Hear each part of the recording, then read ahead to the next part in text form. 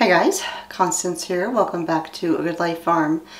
So it has been a very relaxing and busy weekend that we just had. So on Friday I was working on a recipe, and that recipe is actually now available over at my other website, wholesomeskillet.com, and the recipe is for a gluten-free, paleo-friendly version of matzah. And this matzah is made out of cassava flour and potato flour, and so there's no wheat in it and all of that. Now it is not technically considered kosher because it isn't made according to the rabbinical practices. However, it is an unleavened bread, it's gluten-free, paleo-friendly, and all of that. Now, in case you're wondering what matzah is an unleavened bread, which means it has no yeast, and it's a lot like a really big saltine cracker. Very thin, very crispy, and there's different types of them, but matzah is used for the Feast of Unleavened Bread, which is kicked off by Passover. And of course, Passover is from when the Hebrew people were slaves in Egypt, and Moses went and told the Pharaoh to let God's people go. And when he didn't, there were 10 plagues that took place, and the 10th one being the worst that culminated the entire series. And the people of God were told to slaughter a lamb and told to mark the sides and top of the doorway of their homes with the blood of that lamb, and they were then covered by the blood. And then when God came through there, he would pass over the homes with the blood and he would spare those houses. And the people were told to cook the lamb, eat the lamb with their shoes on their feet, their coats on and cinched and packed up, ready to go. They had bitter herbs, they had unleavened bread because there was not going to be any time to let the bread rise, and then the lamb. And when Pharaoh told them to get out, they left. And from that point forward, Passover and unleavened bread have been a feast, or a pair of feasts that have been remembered throughout time. In Exodus, in chapter 12, it says, "Therefore you are to observe this day from generation to generation by a perpetual regulation. From the evening of the 14th day of the first month until the evening of the 21st day, you are to eat matzah." That's the Feast of Unleavened Bread.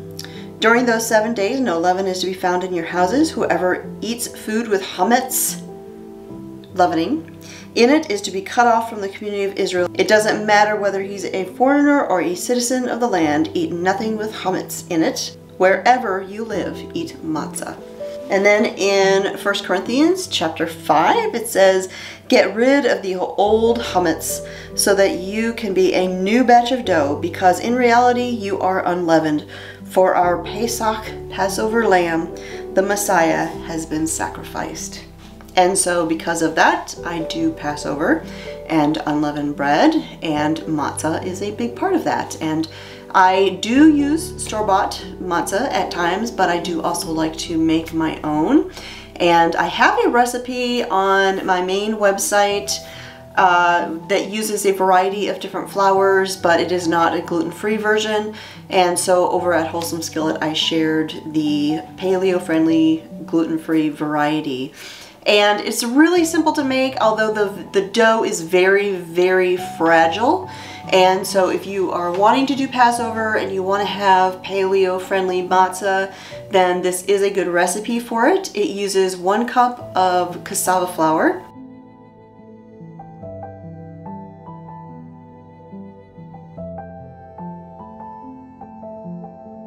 1 cup of potato flour. You add in a pinch of salt, about 1/8 of a teaspoon, along with a tablespoon of honey, 3 tablespoons of extra virgin olive oil, and then 3/4 of a cup of water plus a little bit more. You're gonna mix those all together, and you're just gonna add a little bit of water, additional water at a time, to get to where all of your flours are moistened and it all comes together in a firm but not sticky dough.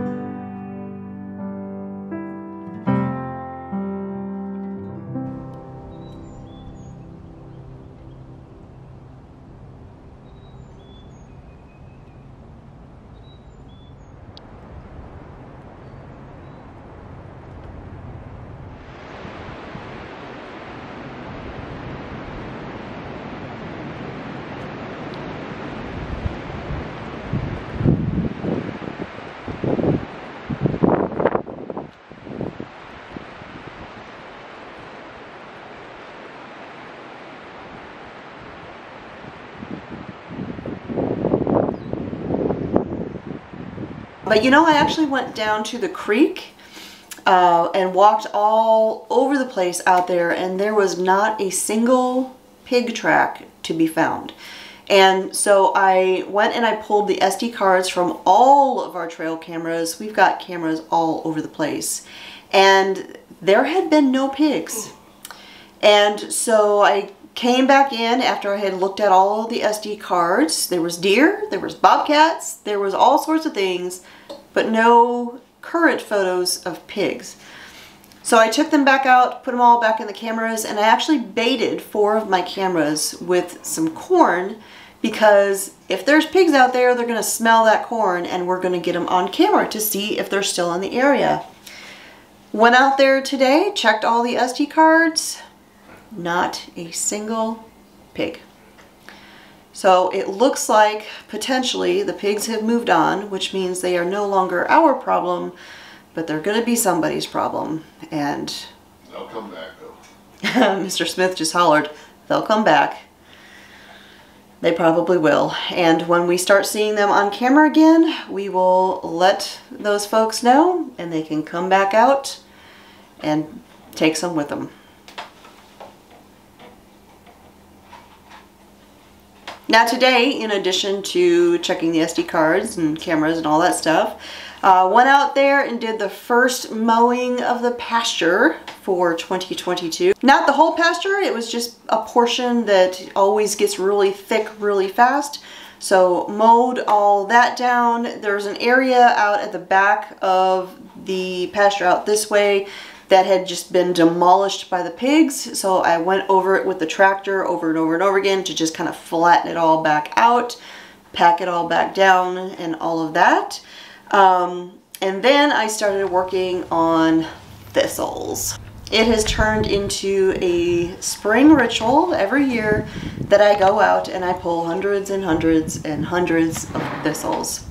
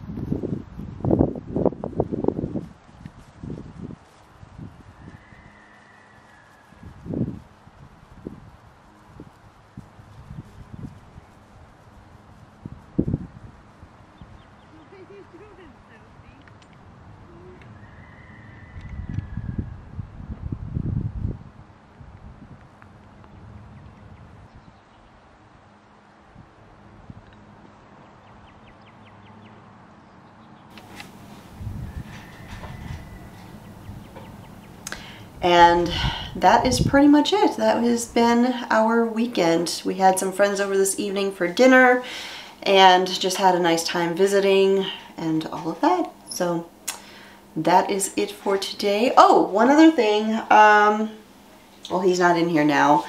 The new cat that I shared with you guys in the video the other day, I had several people asking what kind of a cat is he. We don't know 100% for certain because you never really know when you have a stray animal. However, he kind of checks the boxes, every box, for a Turkish Angora cat. The type of coat he has, his tail, the coloring.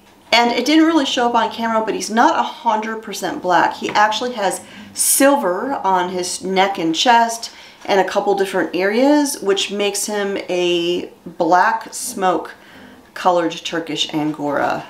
So that is what we are pretty certain that he is, and hopefully that answers everyone's questions. So that is it for today. Thanks for hanging out with me here again at the homestead. My name is Constance at A Good Life Farm with the dogs in the background. We'll talk to y'all next time.